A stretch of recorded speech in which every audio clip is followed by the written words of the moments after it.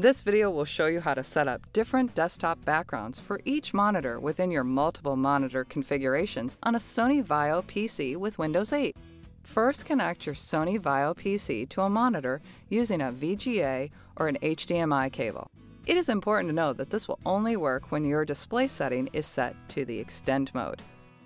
To do this, launch the device's charm by pressing the Windows and the C key on your keyboard. Select Devices. Select Second Screen. Click on Extend. Once you select your option, the change will automatically apply. Now I'm going to show you how to change the desktop background on multiple monitors. Open your desktop.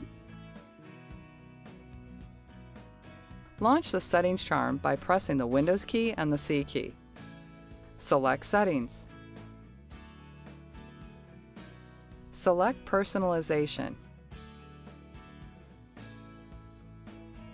Select Desktop Background. Right-click on a picture.